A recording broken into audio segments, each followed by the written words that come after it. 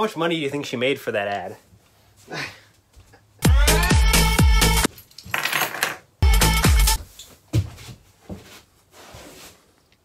SSSniperWolf. Excuse me, peasant.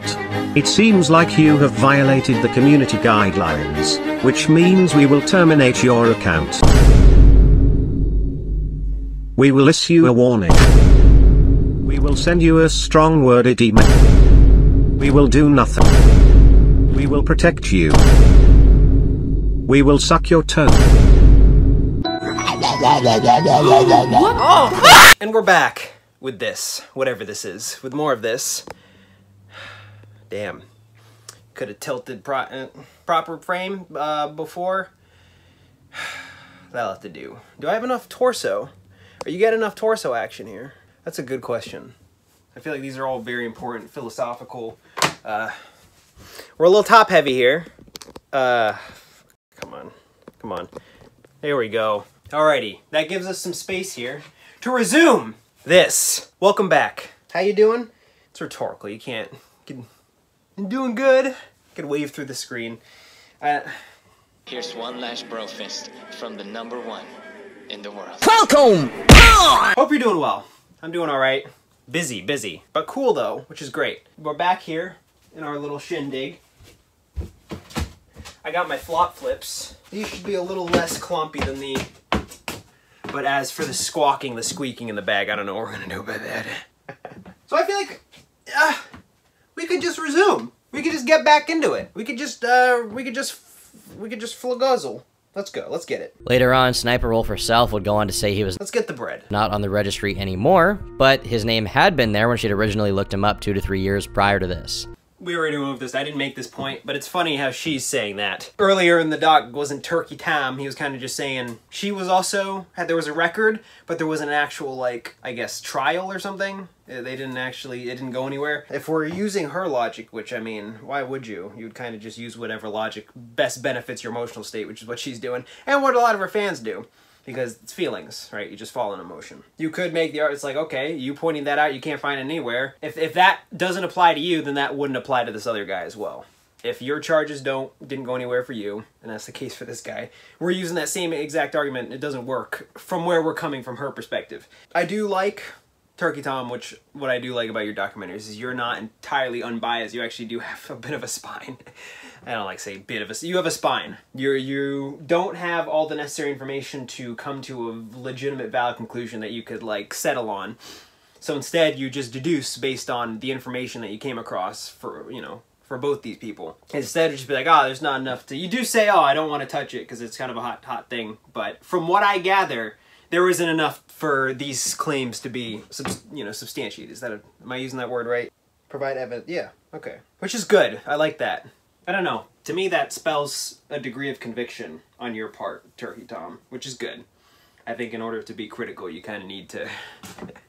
Someone like Keemstar presents the news as if it's like somewhat unbiased, but no, he's a disgusting person. But it's like, it's kind of impossible to report on these types of things without having some degree of bias. But you're both at least acknowledging it and acknowledging how you have a bias and you've only come across so much that gives you so much information to be able to come to enough of a degree of a, not really conclusion, but yeah, I guess conclusion, right? Because once you run out of information, not enough to get where you know, to a legitimate, concrete conclusion, you're sort of just saying, okay, this is where I'm landing based on the things that I've come across, which is good. And everyone should definitely do that. That's how it should work. So yes. Okay. It's like it's like the FBI or something. Now, it should be noted there is a chance Sniper Wolf isn't lying. Maybe she really did see him listed on the registry. Given the severity of the situation, I'd rather not cast any judgment because I can't seem to find any record of this guy. I can't seem to find any charges. I can't seem to find any criminal history whatsoever. So I'm inclined to believe that Enigma Hood may be telling the truth, but at the same time, it seems so insane to me that Sniper Wolf would just bold-faced lie about something that's so easy to fact-check right away. Did I address that argument? Is it insane? I mean, it is insane through an ethical, like, If you're a little bit naive, it's insane. And it is insane through like an intelligent, logical perspective, which is where you're coming from, Turkey Tom. It's not so hard to understand when you look at people and you look at human behavior. How is it so insane that a bad person would lie about something and wouldn't look into anything to back up their lies? They can kind of just tell people stuff. Because they know that whatever they tell people is going to hold way more weight than the actual facts or evidence. And even if they do come across facts and evidence, it's like people are going to morph that in a way to validate their feelings. That's that. It's my belief that for some reason or another, she probably did believe he was on the registry at some point. While there had been a few videos made in defense of Enigma Hood, they were by and large a blip on the radar. For the most part, people were siding with SSSniperWolf, and there was no real measurable impact on her videos at all. Of course, people... Ah! Remember, it doesn't matter... Okay, I don't know if I've said this before. It doesn't matter what the truth is. What matters more so is what people believe to be true, because that's the thing that's enforceable. If you go back to the disgusting Salem witch trials, right? You have some lady in her house cooking a cauldron, some guy comes along, oh crap, I think that you're a witch, whatever motivation I have for me to say this to other people, and then boom, they come in and rip you out of your house, do a trial surrounded by a bunch of disgusting delusional animals, and they all sort of build their own ideas as to what you are. Ooh, kill him! Ooh, kill him! No, what you actually are has no bearing on anything, has no bearing on how people are going to react. It's just people are going to go with what the general decree is, and they're going to follow through with that, and they're going to enforce it, right? In the case of those women, or I don't know if it was I don't know if it was exclusively women. The point of this is they all believed it, and they went to an extent of enforcing it to the point where you're dead now, right? You're in that position. People are throwing these ideas at you. There's nothing you could do other than fight to the death. Fire it up, boys.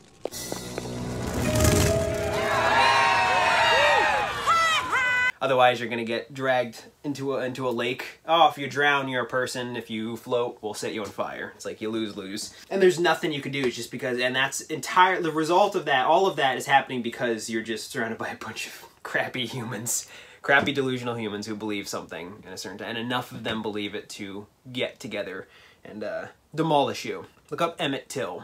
Emmett Till was a 14-year-old boy who was abducted, badly beaten, and killed in Mississippi in August of 1955. While Till was in Mississippi, he was accused of whistling at a white woman. The woman told her husband Roy Bryant, who was enraged.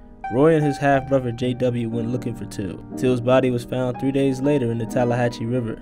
Roy and J.W. stood trial for murder, but were found not guilty. A year later, the two men confessed to a magazine that they killed Emmett, but the case wasn't reopened. Decades later, Roy's wife admitted that Emmett never harassed her in the first place. I see that instance as a perfect reflection of America's priorities. It's disgusting.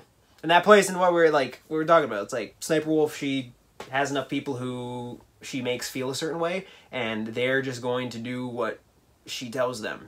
They're going to take her word by gospel because of the feelings that she elicits from them. In the end, Enigma Hood attempted to sue SSniperWolf for defamation. He even tried to sue Google and her network, Fullscreen, as well as her boyfriend, Evan Young. There are a lot of interesting aspects of this lawsuit, such as that no lawyer is listed, meaning that Enigma Hood wrote this all and filed it himself, and probably planned on representing himself in court. And that makes it harder too. Especially when the person who's... Even if this person is making valid claims, it's like, I don't know if they quite possess the degree of competency to really combat something like that. It's like, what are you doing? You're trying to play into the court systems without having any... It's a game, dude. You gotta know how the rules work. The laws aren't designed for what's right and wrong. They're just designed based on whoever's in power, wherever, whenever, and what it is that they prioritize in life. It's not about proving, or it's about convincing. Objection! Objection!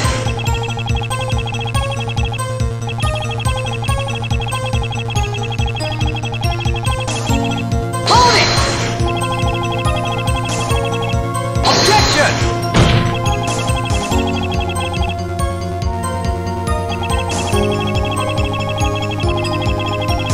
Hold it!